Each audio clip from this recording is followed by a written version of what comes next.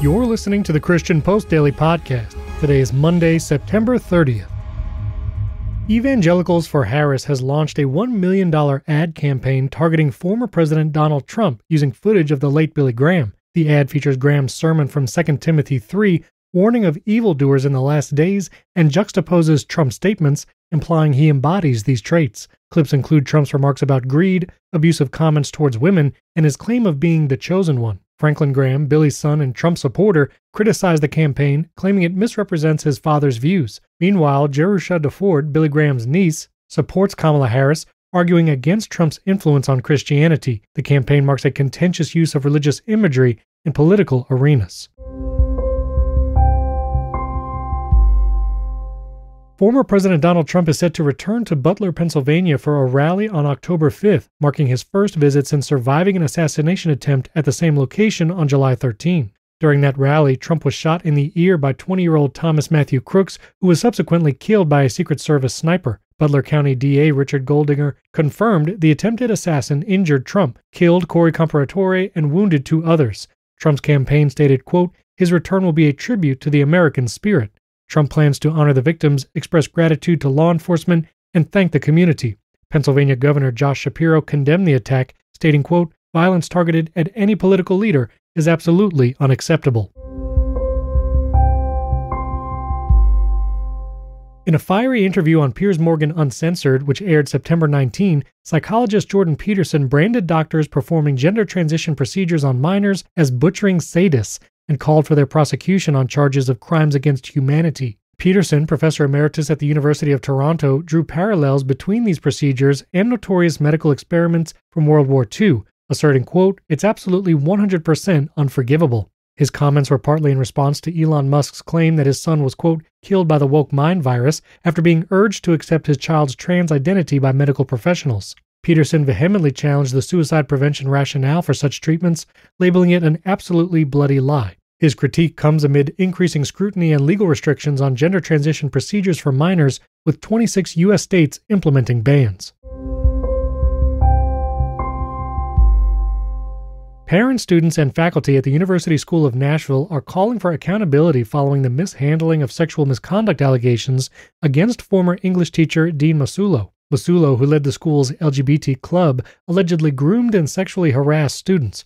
Over 250 community members have signed a letter threatening to withhold financial support until administrative changes are made. An internal investigation led to Masulo's dismissal, but concerns remain about the school's transparency and possible financial settlement with him. At least 20 faculty members criticized the administration for prioritizing the school's reputation over student safety. They argued that the school's investigation did not align with established guidelines for handling educators' sexual misconduct, urging the board to take decisive action to rebuild trust. In Dallas, Trinity Bible Church is facing challenging times following former pastor Stephen Lawson's removal due to an alleged inappropriate relationship with a younger woman. Elder Mark Becker addressed the congregation, emphasizing the need to move forward together despite the difficult week they've experienced. Becker reiterated the church's founding principles, stressing the importance of faithfully preaching God's word, practicing church discipline, and focusing on Jesus Christ as the head of the church. He urged members not to attend church just for any one man's preaching, but to look to Christ. This incident comes in a turbulent year for pastors in the Dallas-Fort Worth area, marked by multiple resignations over misconduct, including Tony Evans and Robert Morris. Planned Parenthood's sexual education curriculum for children under 10 has ignited controversy for describing commercial sex work as an interpersonal relationship and advocating abortion as a human right. Highlighted by pro-life group American Life League, the International Planned Parenthood Federation's toolkit also criticizes teaching abstinence until marriage as unfair and unrealistic. Katie Brown, American Life League's national director, accused Planned Parenthood of promoting sexual promiscuity to boost future demand for abortions and birth control, labeling it a misuse of taxpayer dollars. Pro-life advocate Michelle Hendrickson urged parents to attend school board meetings and oppose such curricula. Planned Parenthood did not comment on the backlash, but the debate underscores the ongoing conflict over sex education in American schools. A major controversy has erupted at Morning Star Ministries in Fort Mill, South Carolina, involving over 100 former members and affiliates who have signed a petition demanding an investigation into allegations that the ministry, founded by Rick Joyner, enabled the sexual abuse of multiple minors. The petition, published Monday, asserts a, quote, firm belief that corruption, negligence, and abuse of power have plagued Morning Star for decades. This follows accusations against former volunteer Erickson Douglas Lee for allegedly abusing young boys in the ministry's youth programs. Joyner's team contends they, quote, don't know what more we could have done to prevent the abuse, but the petitioners demand Joyner's resignation and an independent audit, condemning his and the board's response as inadequate and morally reprehensible. Response from Morning Star is still pending. Pastor Rick Warren, founder of Saddleback Church, addressed the 4th Lucerne Congress on World Evangelization in Incheon, South Korea, stressing the need for re-evangelizing nominal Christians to fulfill the Great Commission. He stated that Christians often prioritize political clout over spiritual power, hindering true evangelism. Warren underscored unity as a crucial factor, saying, quote, the purpose of unity is for evangelism. He argued that first-century Christians, believing in Jesus' imminent return, acted with urgency, leading to exponential growth.